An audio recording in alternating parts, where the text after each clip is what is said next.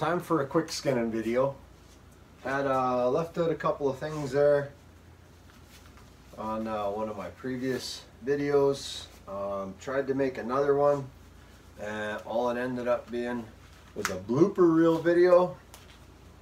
I managed to take and get the bottom of the coyote snapped off, so a blooper reel, a couple 4-letter words, and that was the end of that.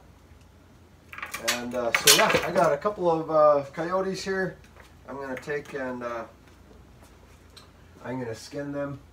I'll use my latch setup that I have here. I've got 2 anchors on the bottom, and yeah, basically all I have here is I've got a sheet metal vice grip, adjustable sheet metal vice grip, welded up chain, and then a carabiner latch into the bottom. Adjustable chain for different sized animals. And yeah, that's it. So I'll take and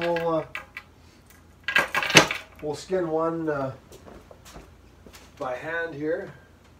Both of these are kind of the same. And these 2 coyotes, they've been hanging out here for a while. I was not able to do anything with them before I left. They were frozen 100 miles an hour, and so basically I had to go trapping in the mountains for the weekend. So these 2 dogs, they had to wait. So I don't know what kind of shape they're in, but nonetheless, I'm getting to it now. And we'll take and get this one hung up.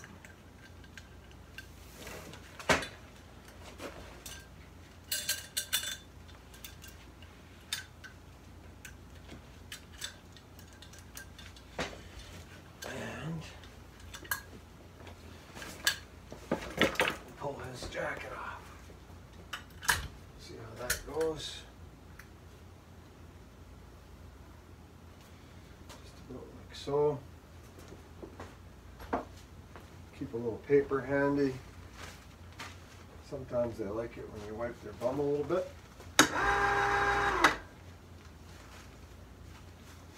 Not bad.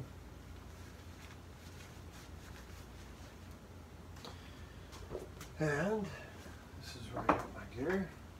So yeah, we'll see if we can kind of display what I'm doing here. For the most part, it's nothing that you may not already have seen, but I'm going to take and skin 2 side by side, and one is going to take and I'm going to take and just pull them by hand. And then yeah, you're susceptible to however good or bad pulling a coyote is, but because I do like to take and use my winch. I don't take and skin coyotes any other way, but that is unless I don't have my winch handy. So basically any skinning that I do at the cabin, I just took and skinned a big gray wolf that I caught, chased him into the snare in the dark when I went up, and so he was real easy skinning. He was a big wolf, but he skinned good. Had to pull him, and but skinning coyotes at home here, there's just nothing like it. If you want to skin them in numbers, get yourself a winch. Boy, she's a pretty easy deal. Well, pretty helpful. It's not easy. The easy part comes in repetition.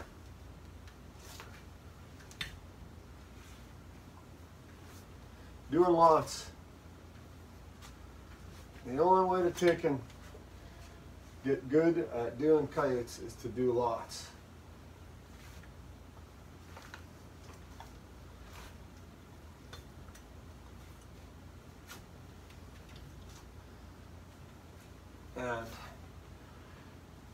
So considering the time that I took and spent, my machine just so happened to blow up on the weekend.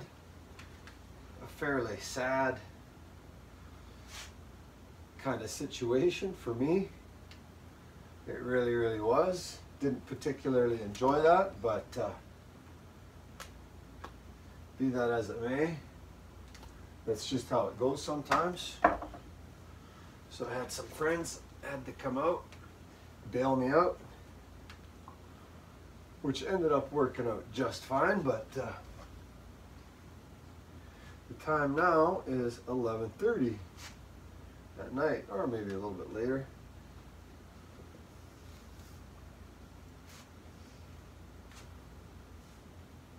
And I know I had to get these two guys skinned.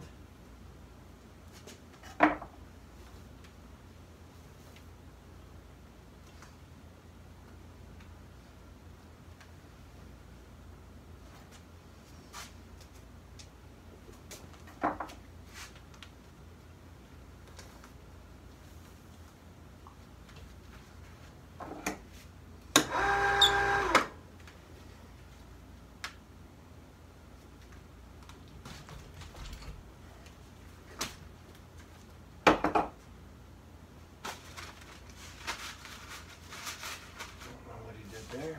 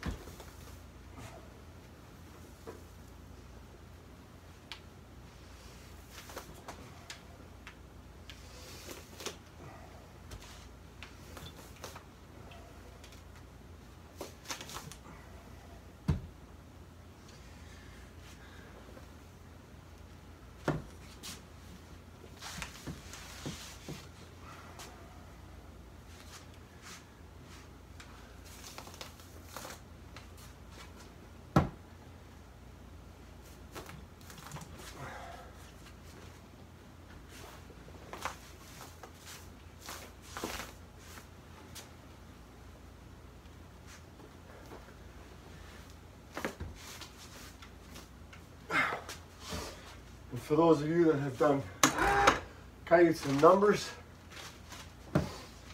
you know the reality of wearing a coyote carcass across the top of your head. It just does happen.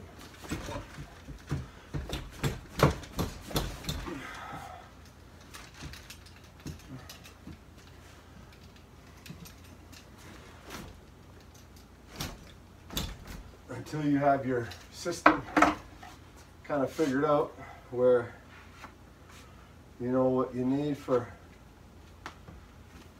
hanging them up and so on. I've I've had some fairly undignified coyote flops come landing and flying across the top of me.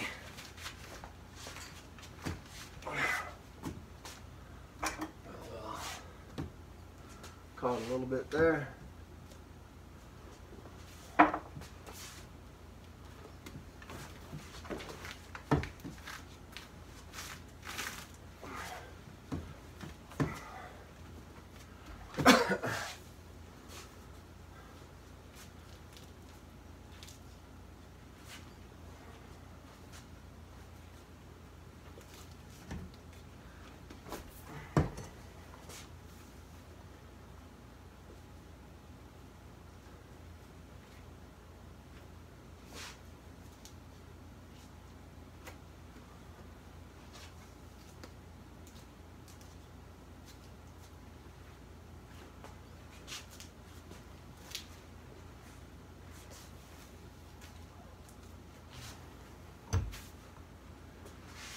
that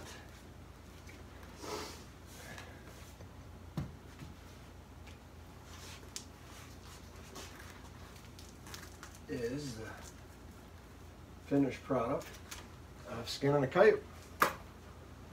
Now I'll take this next one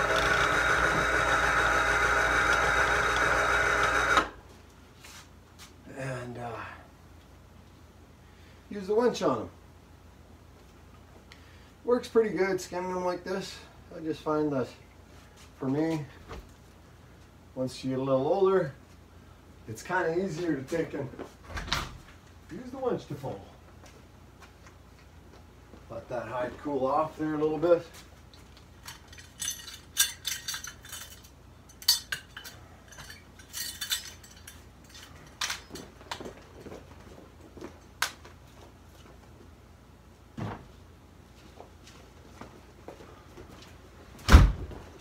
Okay.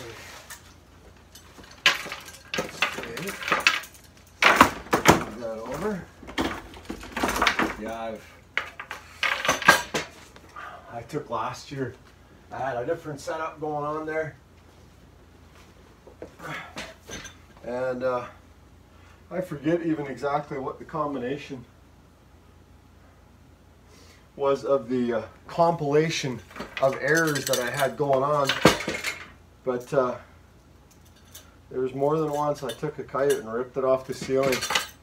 And I was wearing it. And it's really in those moments when I look back at it, it would have made an epic blooper reel.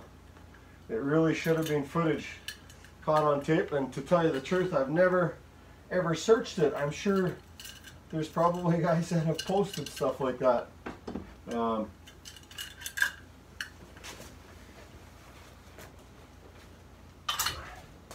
This guy here, again, it's kind of a big, long, lanky Irish setter looker. Look at that. Wow, that's an orange tinge to him. Huh. What does this guy look like here?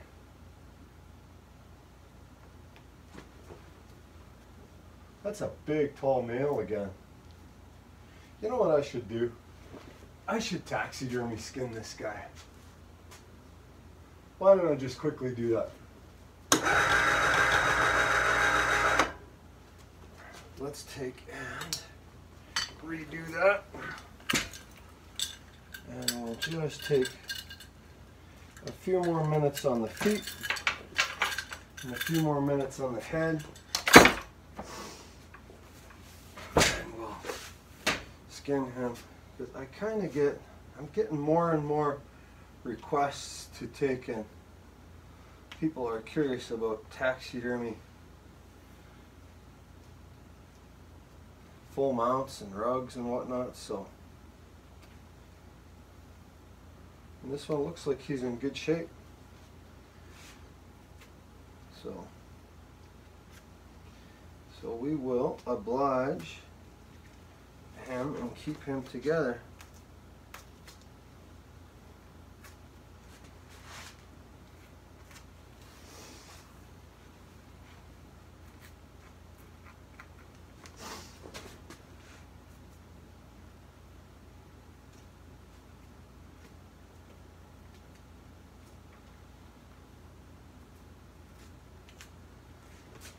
Yeah, that wolf that I skinned, boy, did he ever go nice and easy. That was awesome.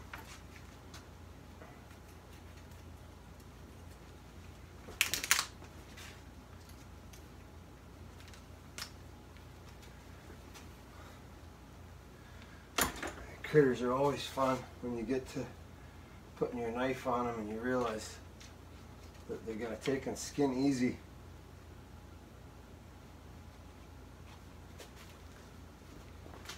And they don't always. Boy, I don't know what it is, but some old warriors, they take and they really, it's when they don't have fat, I find.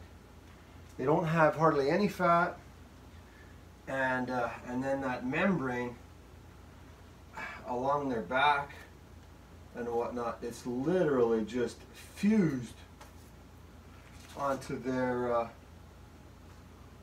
back, and it's just hell trying to skin them or flesh them. Skinning them isn't necessarily a deal breaker, but fleshing them,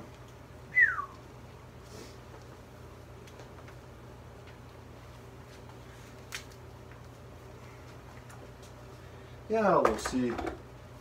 Somebody might be interested in this thing. It's kind of a pretty one, and the thing is, they don't. I was watching one guy, and he was saying that the reason that they don't bring many is because bring much money. It's because there's not enough of them. So if they're going to take and make trim, what you end up with is you end up with a situation where the fur grader kind of doesn't have a pile of fur there that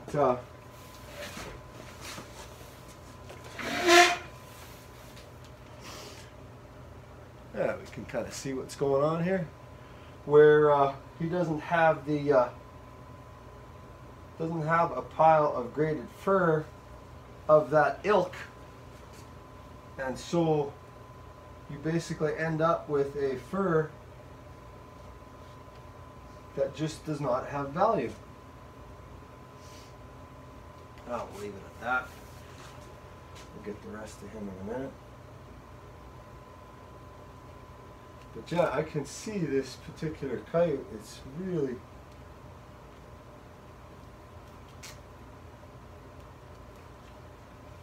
nice and orange. I'll try to stay right on the line there and make it a little easier for the taxidermist. I think when they can stitch right where the colors meet, it's actually a kind of a line that takes and hides the stitches, simply because there is already a transition there in that fur.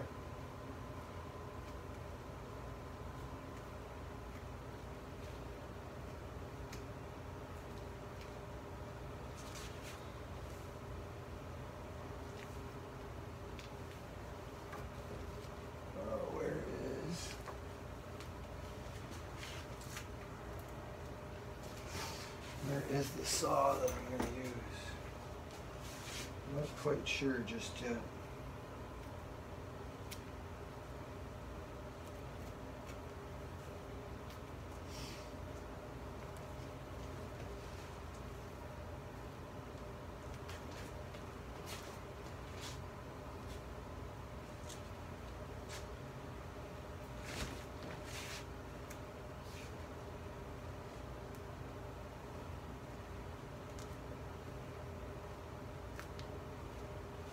Skinning out pretty good.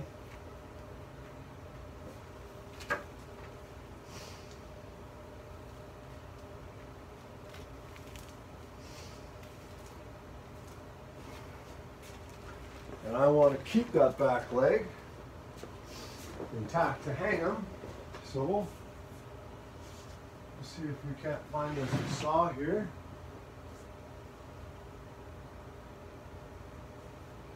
The kids do like using Dad's tools, so that's how that goes. And I might be walking right around it and I just can't see it.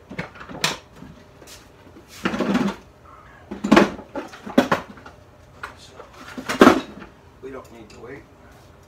I'm trying to find a saw. When we've got an electric one that can do the trick.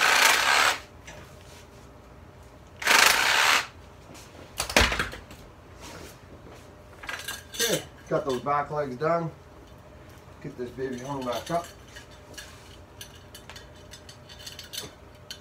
Yeah, like I said, I had some inquiries on these things in the past, and you know, I only catch a few of these every year, so I'm gonna oblige those curiosities, especially when I catch them in January. Like, the fur quality is so good that it'd be a shame to look back at an opportunity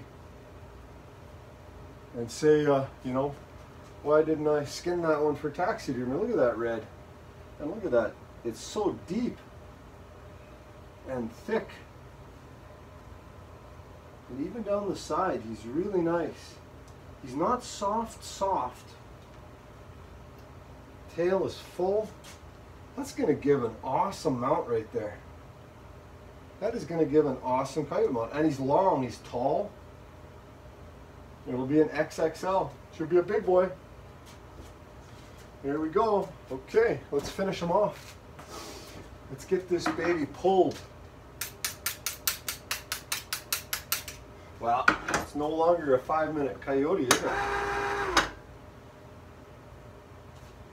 We'll just make sure that we take and leave the anus, leave the vent with them. And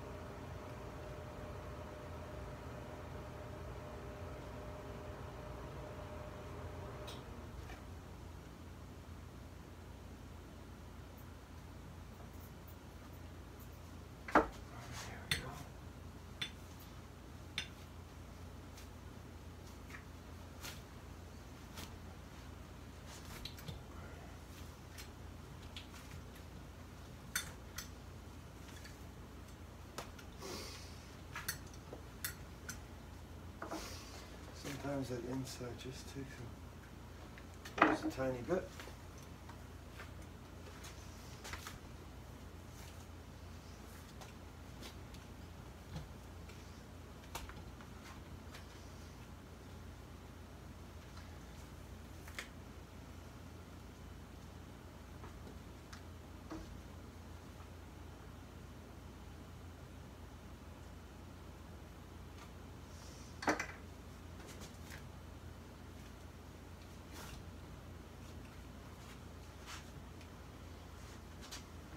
Skin this vent back.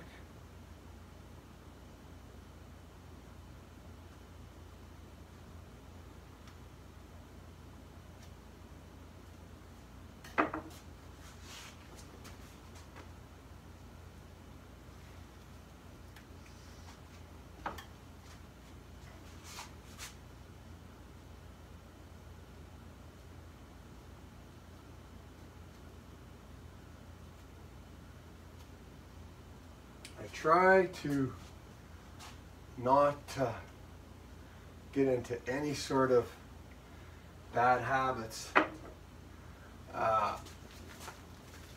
and say things like, well, the taxidermist will fix that. I just not that interested in that. Can happen though. I mean, if that's how it goes, then that's how it goes, but we'll try to take our time here. Just take a little bit more time, and just kind of make sure that you kind of operate in a manner conducive to, if this was your critter that you want to have in your showroom, you don't want to take and get them all stitched up. We'll give that tail a little head start.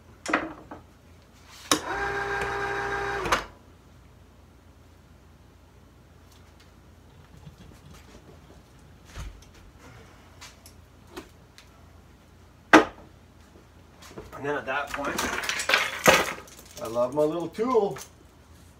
Love my little tools. Come to Papa. I get them up high, just on the outside of the tail, where they almost basically meet, and I squeeze them up as far into the back as I can, and then just make sure that I have good grip, nothing crazy, because I'm not going to over pull it. If you over tap them and over pull them, they snap. Run it.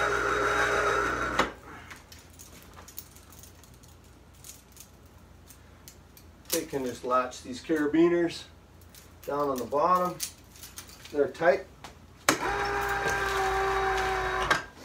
Then I grab these legs on the front just to take and help her.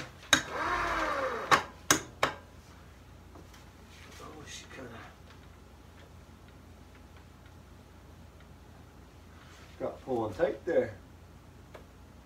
Just gotta get those sides done there.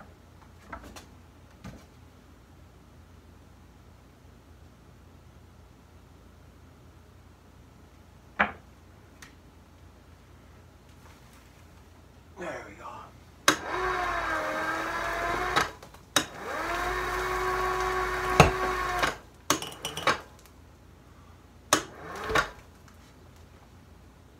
There we go. Perfect.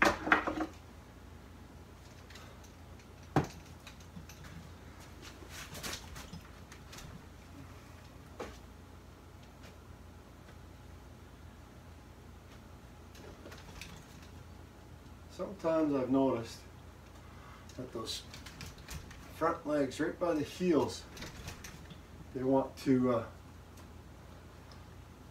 for whatever reason, they want to kind of pull, the hair wants to kind of pull through a little bit.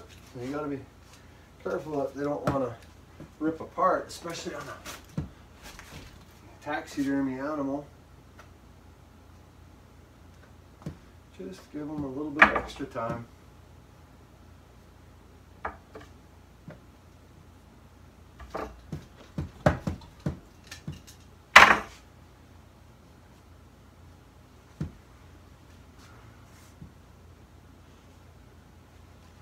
No need to take it. Hurry and get them butchered. So now I'll take it down, pull these babies off.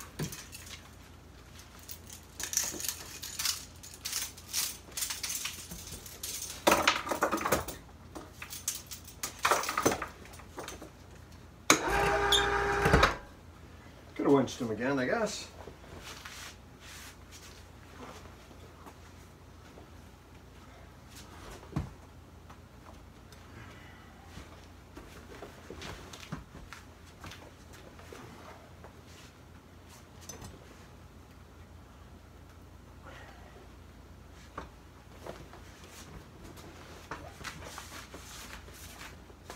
Oh, come on, buddy.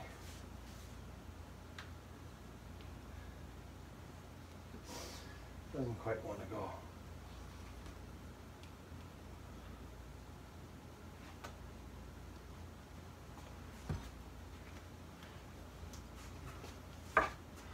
Well, we'll be patient. We'll help them.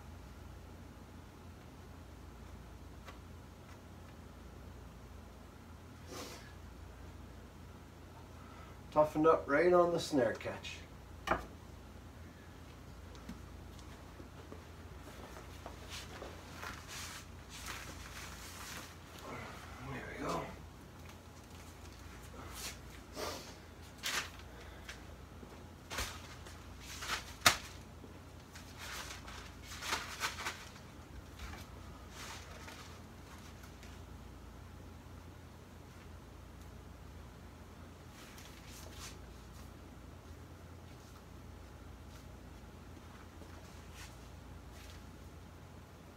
You can make sure we leave all that cartilage on there.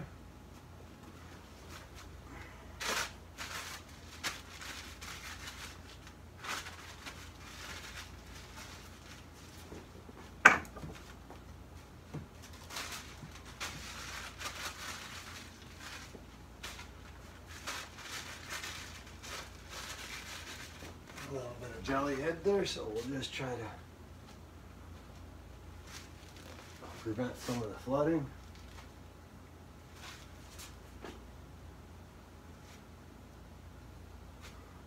Already made a little error there.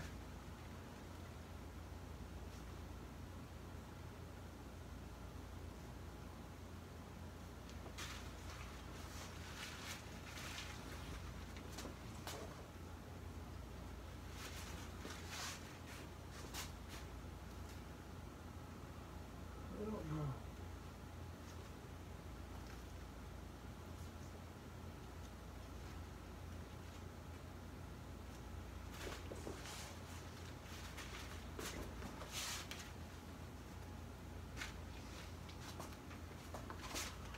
I'll take it and make sure we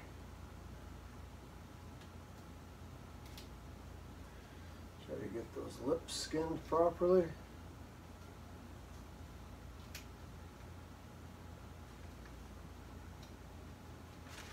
Working not bad. Just kind of jellied a bit though.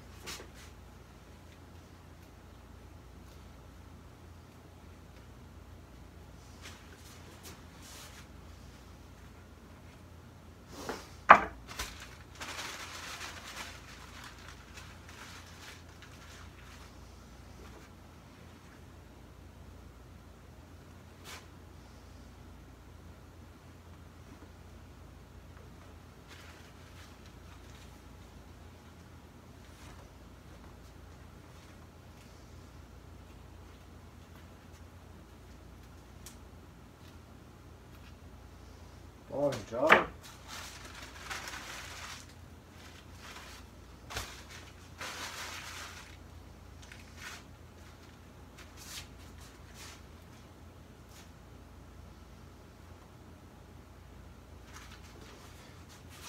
There we go. Kind of happy I did that. Caught that in time.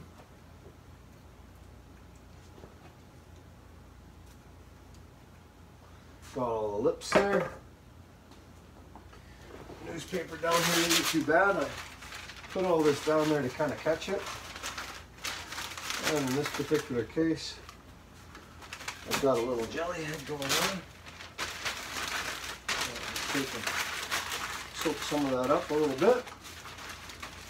But that's it. There we go. So yeah, those are my tools. Two things that I would never do without, again, is my little bad welding job beam right there, skin and beam.